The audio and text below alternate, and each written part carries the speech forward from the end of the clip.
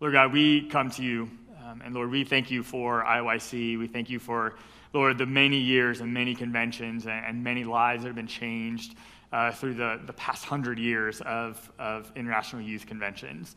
And Lord, we thank you for again, the group that was able to go from our church, and Lord, for the impact that it had in their life and in their faith.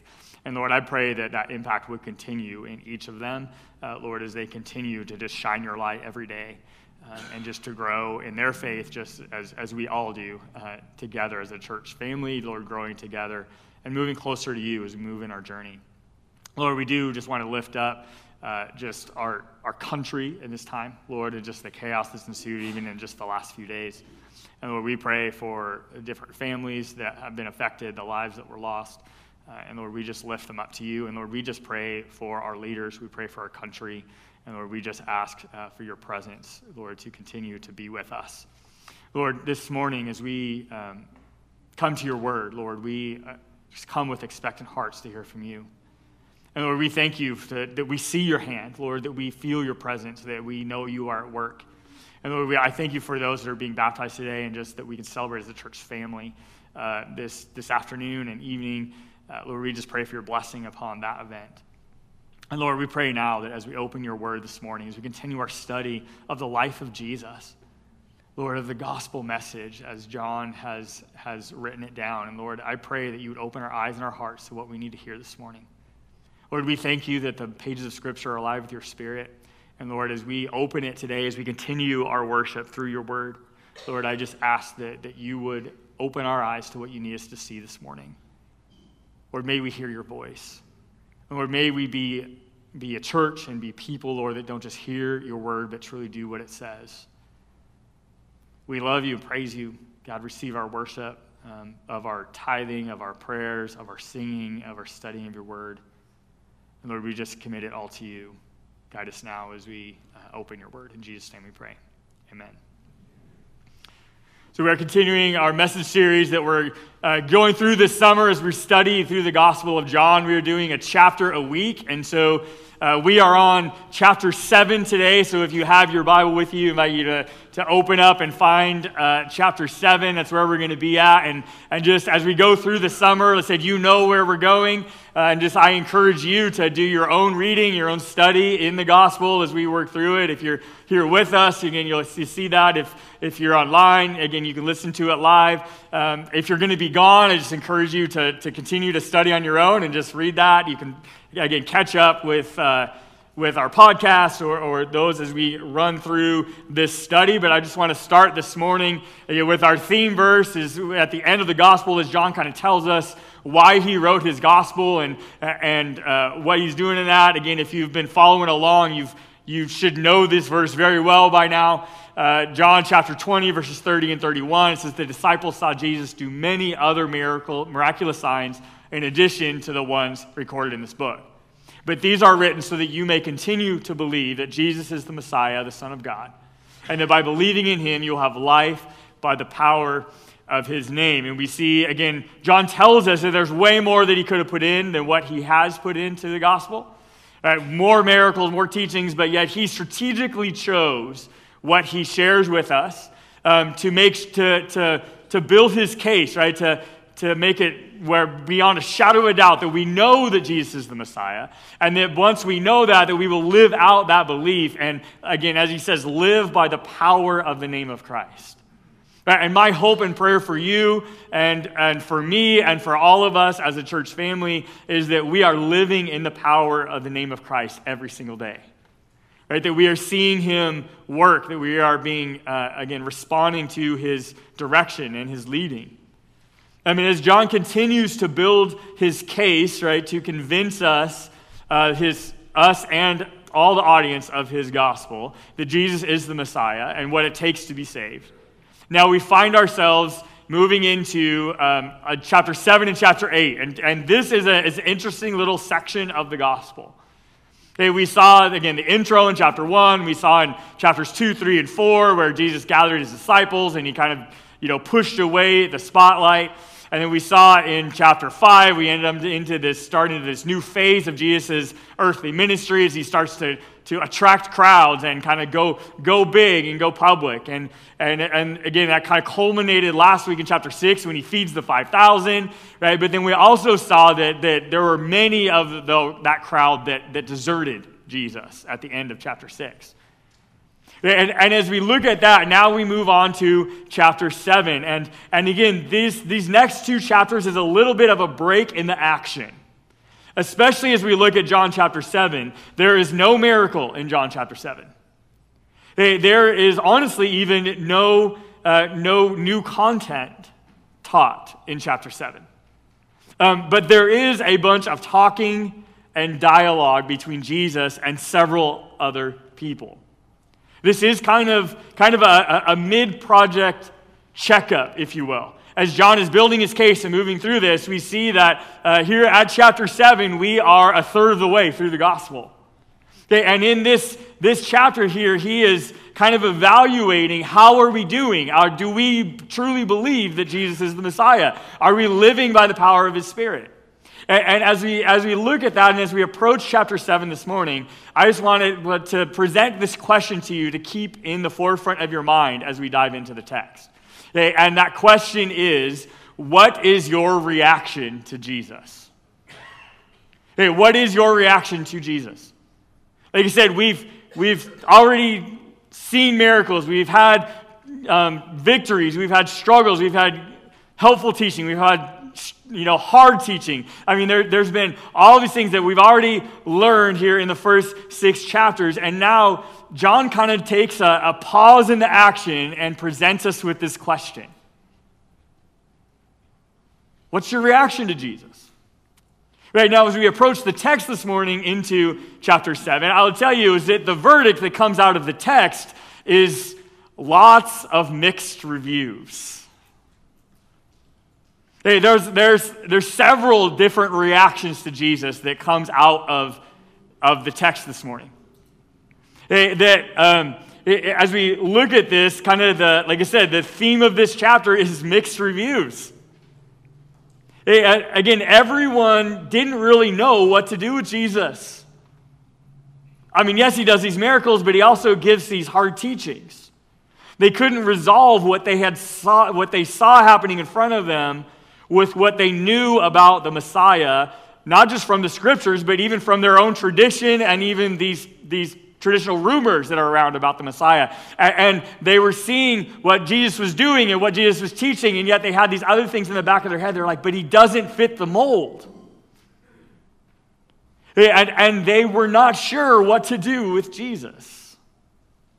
Now, this chapter, the entire chapter takes place during the Jewish festival of shelters. Now, this is a 7-day Jewish celebration where everybody would camp out in shelters in commemoration of the Exodus from Egypt.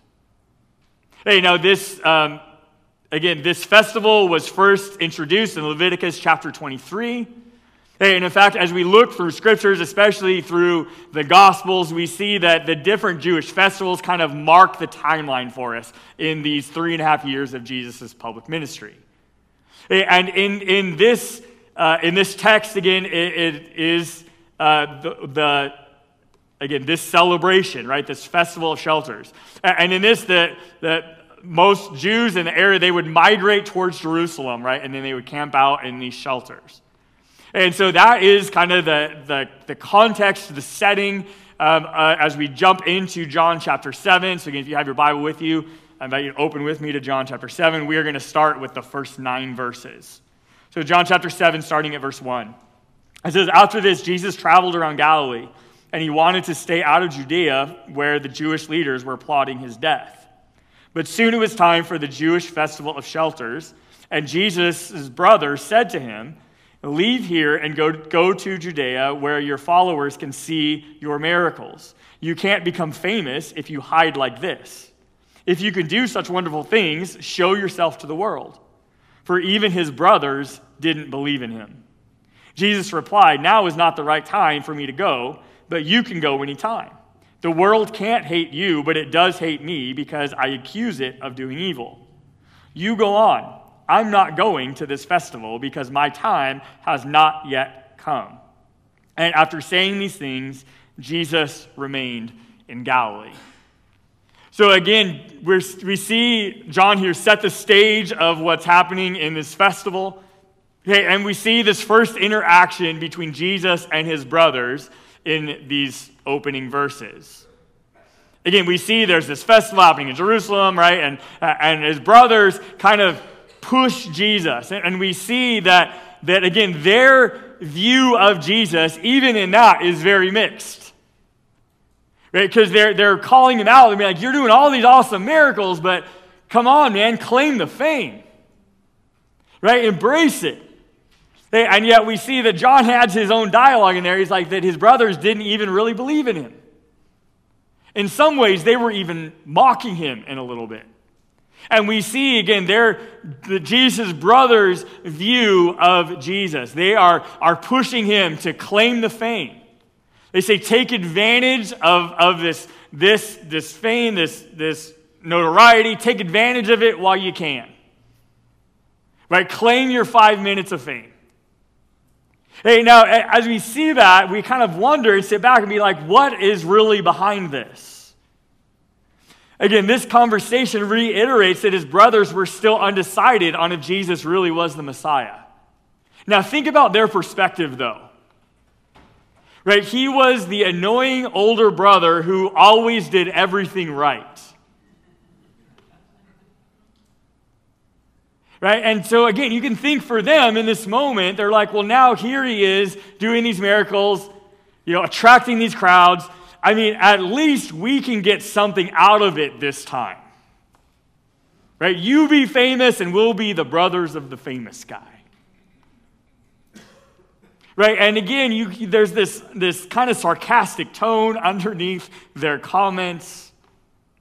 And we see again in verses 4 and 5 where their attitudes really come out. Is they tell him, you can't become famous if you hide like this. If you can do such wonderful things, then show yourself to the world. And they're like, come on, Jesus. Like, claim it, right? Do this. Go to the festival. Everybody's going to be there. This is your chance to shine. And as they kind of push him in this way, we see their view, again, of Jesus is one that we still see in our culture today. And in fact, as we go through the text, we're going to see that, right? We see these different reactions to Jesus, and then we also see how it can be seen in our world today in 2024, because they are all still very present. And as we look at this view of Jesus, right, of just claim the fame, take advantage of it while you can, this is how we see it today in our culture. There are those that use Jesus and the church to make myself feel better. Again, their belief in Jesus is shallow, if even decided. As we see, even the brothers themselves say, like, they were undecided on whether Jesus truly was the Messiah. And yet we see people approach Jesus and the church just like this in our culture today, don't we?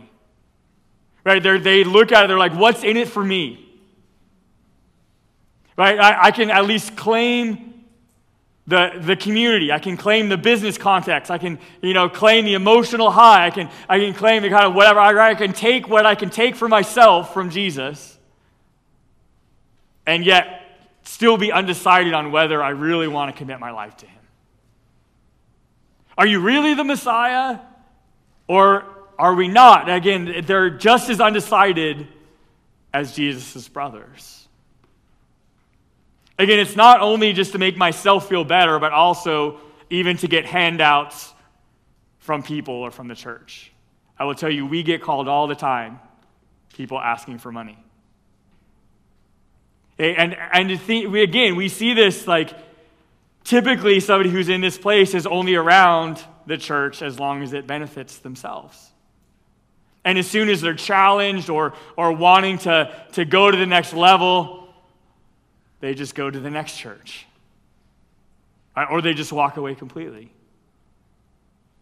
I'll tell you, as I think about this attitude, I just in self-confession, there are times when I've kind of had this attitude, right? Again, maybe you've gone to a work conference, right, and you go into the vendor area of the convention, right, and you walk through there, and we go there just to get all the free stuff, right?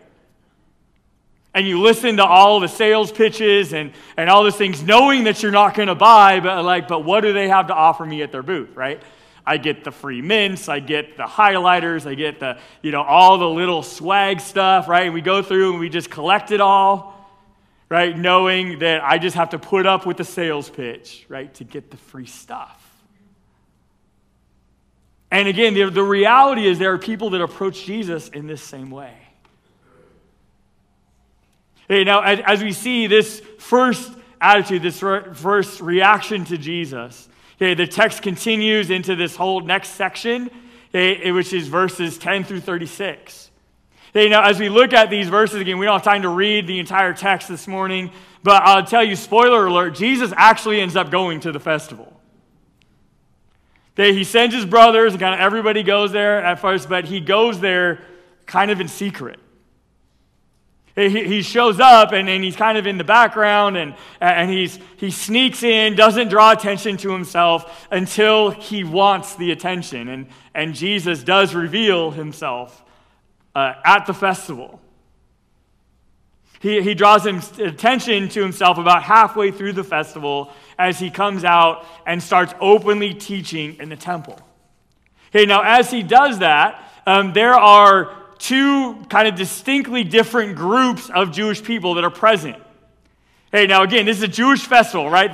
The city is just busting at the seams. There are people everywhere, right, in the temple area. And there are two different groups of Jews and how they react to Jesus. There are the Jews that have not made up their mind about Jesus. Right? They're wondering, kind of like his brothers, is he the Messiah? Is he not? We really don't know. And then there's another group of Jews that have already decided who they believe Jesus is. Hey, now as we look at this interaction and the teaching and all of these things, the first view of Jesus that we come across is just the general crowd. And this is generally the Jews that have not made up their mind yet about who Jesus is. Hey, and from there, again, I just want to summarize kind of their perspective that we can draw from the text. Is that they, like I said, they're very undecided. And they see that he could be a crazy man trying to deceive everyone. Or he could be everything he claims to be. And they're not really sure. In fact, we see some of their interaction where we see this attitude come out. And in fact, I do want to read a portion of this text. We're going to pick up at verse 16. So John 7, we're going to pick up at verse 16. So Jesus told them, "My message is not my own. It comes from God who sent me.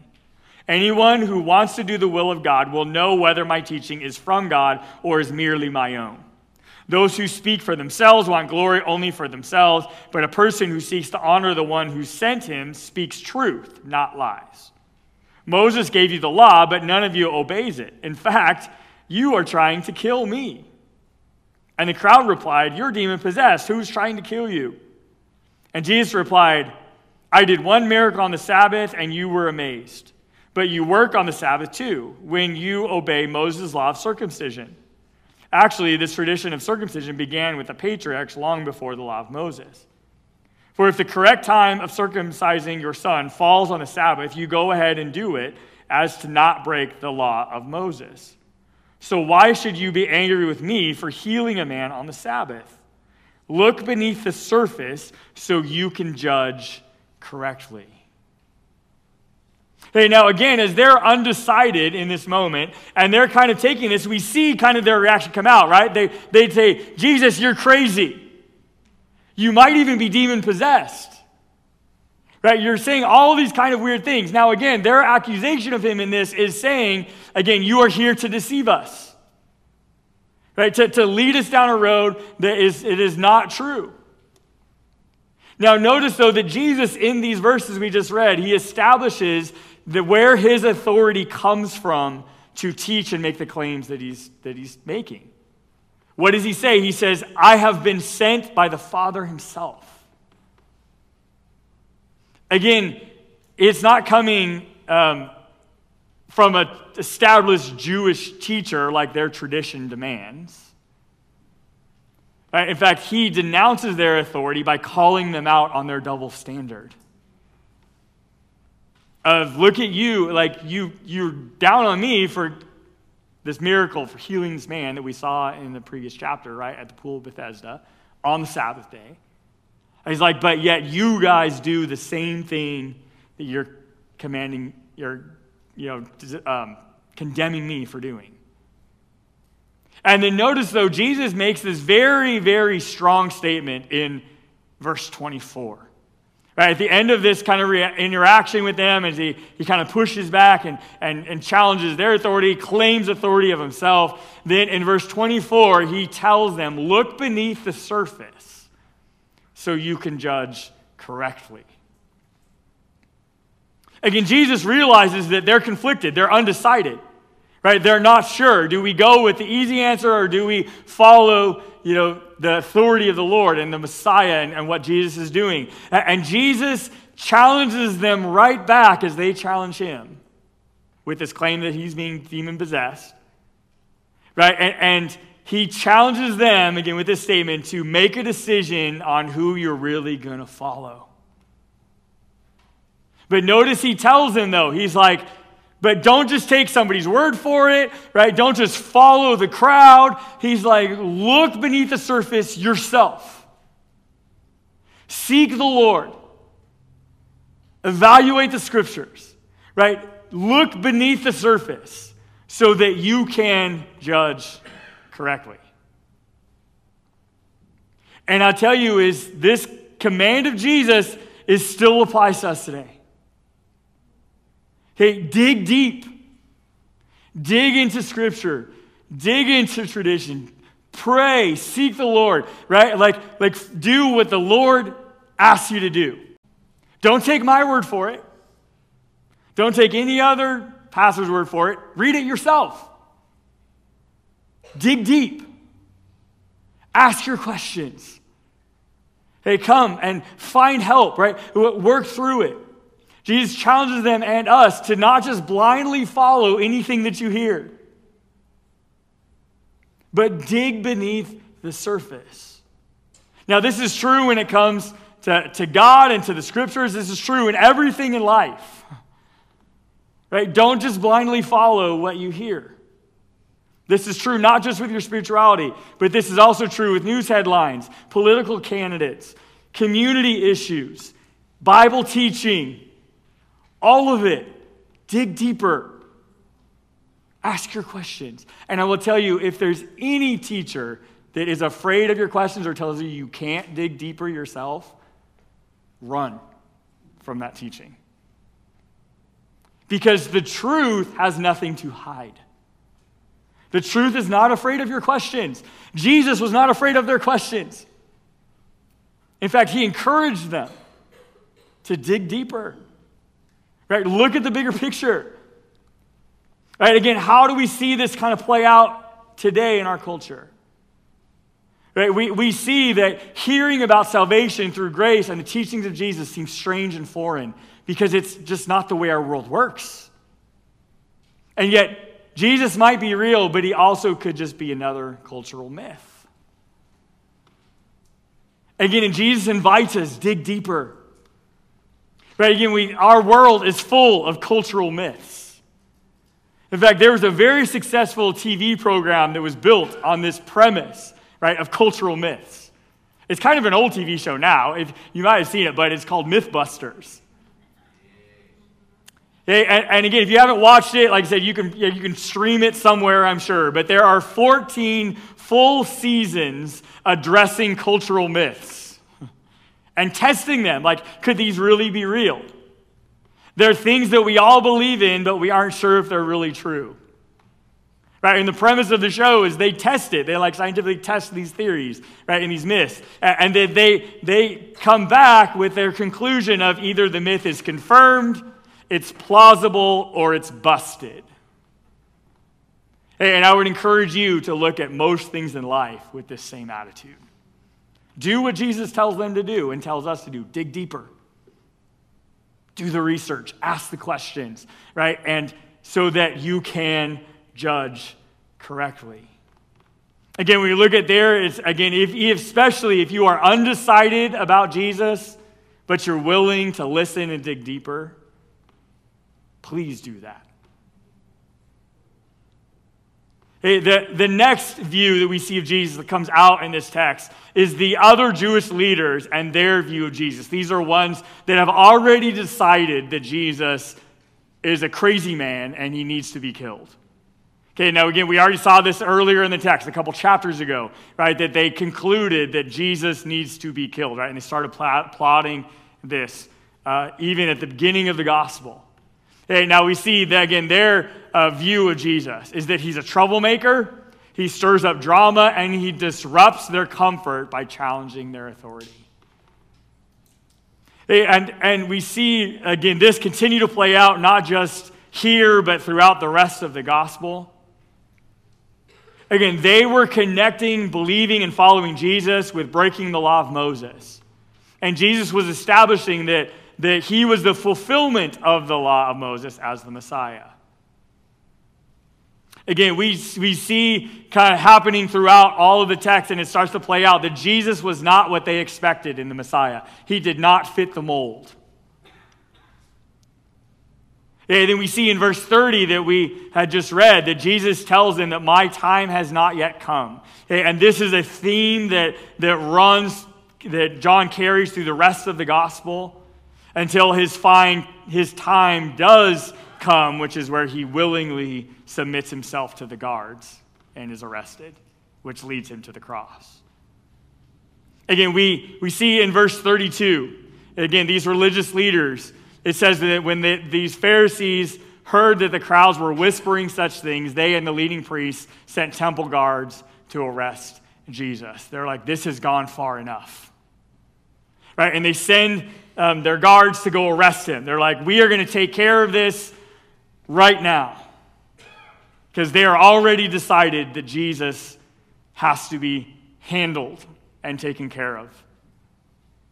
Hey, again, how do we see this play out today? Right, we see people that already have their mind made up about Jesus. That no amount of teaching, no amount of experience, or even work of the Holy Spirit is going to change their mind. They kind of realize that if he is real, the belief in him will only mess up their life, that they currently have something that they really don't want.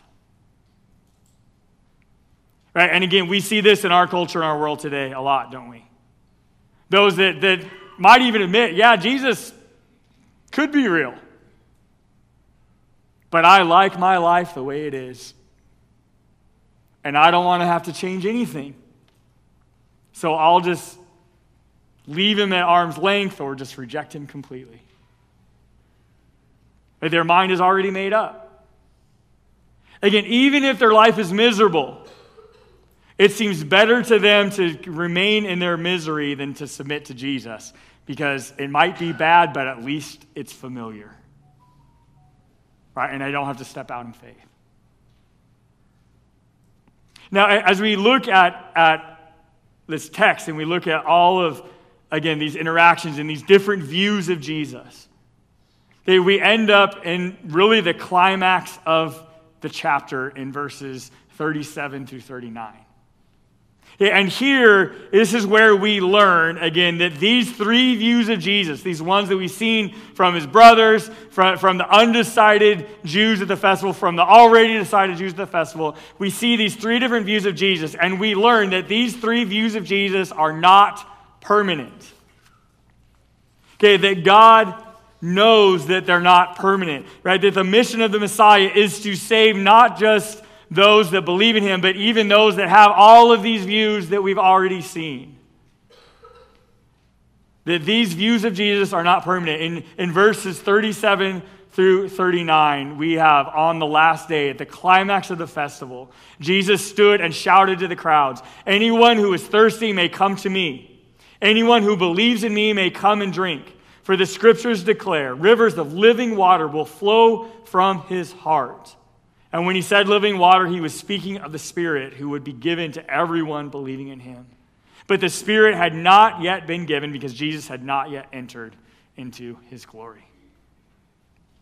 Again, there's even in this declaration that Jesus makes here in these verses, right? He is, once again, it's an invitation for anybody and everybody to come to Jesus and surrender their life and their heart. And once again, there's no new content. This is the third chapter in the gospel, already just 7 chapters in, where John mentions living water. And as we see again, we are invited to drink of this living water. And then after Jesus makes this declaration, he invites everybody, right, no matter where they're at, to come to him, to drink of this living water, of the life that comes through the presence of the Holy Spirit. And then we see, again, the conclusion of the chapter in verses 40 through 52. And I do want to read these verses. John chapter 7, picking up at verse 40, when it says, "When the crowds heard him say this, some of them declared, 'Surely this man is the prophet we've been expecting.' Others said, 'He is the Messiah.' And still others said, 'But he can't be. Will the Messiah come from Galilee? For the scriptures clearly state that the Messiah will be born of a royal line of David in Bethlehem, the village where King David was born.' So the crowd was divided about him. Some even wanted him arrested, but no one laid a hand on him. When the temple guards returned without having arrested Jesus, the leading priests and the Pharisees demanded, 'Why didn't you bring him in?' 'We've never heard anyone speak like this,' the guards responded. 'Have you been led astray too?' the Pharisees mocked. 'Is there a single one of us rulers or Pharisees who believes in him? This foolish crowd follows him, but they are ignorant of the law. God's curse is on them.' And then Nicodemus, the leader who had met with Jesus earlier, spoke up. 'Is it legal to convince or to convict a man before he is given a hearing?' he asked. And they replied, 'Are you from Galilee too? Search the scriptures and see for yourself. No prophet ever comes from Galilee.'" Now, as we read these verses, first off, we see whether it's these Pharisees, religious leaders, or even those in the crowd, if they would have just do what Jesus told them to do earlier in the chapter, is dig deeper and choose for yourself, they would learn that Jesus was born in Bethlehem. Right? They would find real answers. But yet, they're still coming to this, right, with these undecided conclusions. And yet, what we learn from these verses, from kind of the culmination of this interaction at this festival, is that many were drawn to Jesus by something that they couldn't explain. Many were drawn to Jesus by something they couldn't explain. Again, the crowd was drawn to him, right? We see that's kind of where we start. It says many of them believed he really is the Messiah. We can't explain it, but we also don't think we have to. Just look at him, right? Just listen to him. Hey, we see the guards, right, that were sent there to literally arrest Jesus. They come back days later, right, without him, right? And again, the reaction, we see how they were drawn to him, right? Many of the crowds believed. These guards, right, after literally gone a few days of hearing Jesus and interacting with him, did not arrest him. And we see their testimony, verse 46, "We've never heard anyone speak like this." They were drawn to Jesus in a way that they could not explain. And then we see even at the end, right, as the religious leaders speak out, and they're like, even none of us believe in him, and yet Nicodemus speaks up. And we get this glimpse of Nicodemus that we are first introduced to in chapter 3. Right, and here Nicodemus, in the midst of this crowd of Pharisees, defends Jesus.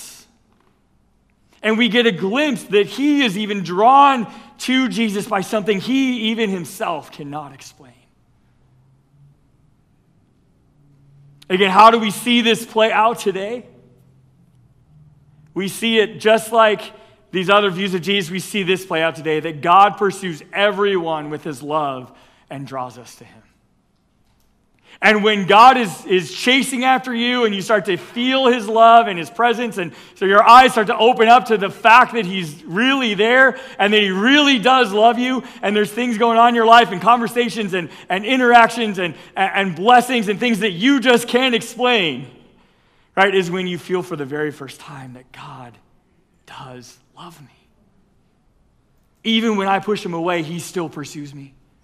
Even when I have questions that I just can't find answers to, he still loves me. Even when I spit in his face and tell him to leave, he still loves me. God is still pursuing us today with his love and drawing you to him. Regardless of your reaction to him, he loves us first. And we see, again, these so many interactions, and these reactions are common in our world today, and yet this is still just as common. No matter where you are at in your life or your faith journey right now, even if you've pushed God away over and over and over again, God is still pursuing you because he loves you. And so many times, again, as we are drawn to him, right, he's inviting us to take the next step in your journey, whatever that step is. Again, we see the guards take a step in their journey towards Jesus. They didn't necessarily receive him as their Savior, but they take a step towards him. Right? We see Nicodemus take a step towards him. We see many in the crowd take a step forward in their journey. And I want to ask you this morning, what's your next step in your journey? And I want to end with the same question we started with. What is your reaction to Jesus? We see all kinds of reactions in this text. Right? And yet we see the core truth that God loves you. He wants to save you. He wants to transform your heart and your mind. And these three distinct common reactions to Jesus in this chapter, we also see that people can be open to Jesus and take steps in their journey towards him. I tell you, many times in life, especially many times in our faith, our journey feels like this.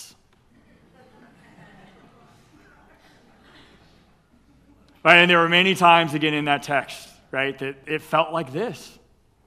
And again, you might be sitting here even today and being like, this is what my faith feels like. Yeah, I will tell you, as you look at this picture, and you can identify with it, I'm sure. But no matter where you're headed, you don't have to leave it up to chance. It's not just a matter of luck. Because if we put this in a spiritual context, it doesn't say good luck. It says, I love you. And again, what is your reaction to Jesus this morning? Which leads me to my final thought, and that's this. It doesn't matter where your journey starts. It does matter where your journey's taking you. Is your journey taking you to Christ? I hope it is. Will you take the next step? Will you move closer to Christ today? And again, maybe it's just moving closer or just even being open to dig deeper and to learn about him. Right? Maybe your next step this morning is asking him into your life and receiving him for your Savior the first time. Maybe you've already done that. Maybe the next step is just saying, Lord, I believe in you, but I've been pushing you away, and I'm not going to do that anymore. Right? Maybe it's just committing, again, just like those this afternoon, committing to being baptized or to getting into a small group or just to praying more often, to reading my Bible every day. I don't know what the next step of your journey is, but I hope that you will take it and move closer to Jesus today. He loves you. He's inviting you to move closer to him. And what is your reaction to that invitation this morning? Lord God, that's our prayer this morning. Lord, that we can give ourselves to you. Lord, that we can receive you in our life. Lord, that we can walk with you. That we can receive your love and grace to be transformed by your Spirit every day. And Lord, even if that's not our response today, this morning, Lord, we thank you for loving us. And God, I pray for those, Lord, that might be undecided. Lord, that don't know you as your Savior. Lord, help them to feel your love today. Lord, I pray for those that do know you, that just need a jump forward in their faith. Lord, refresh them today. And Lord, I pray for those that are walking with you every day. God, that they will continue to not just grow in you, but to share you with the world that so desperately needs you. And Lord, we thank you for loving us, no matter our response to you. No matter what our reaction is, God, you don't stop loving us, and we praise you for that today. And God, as we go this week, I pray, God, that you would move us forward in our faith. God, that you would use us to shine your light, to share your love with this world. God, that we would be your church every single day. Lord, guide us as we go. We give ourselves to you. Lord, use us this week. In Jesus' precious holy name we pray.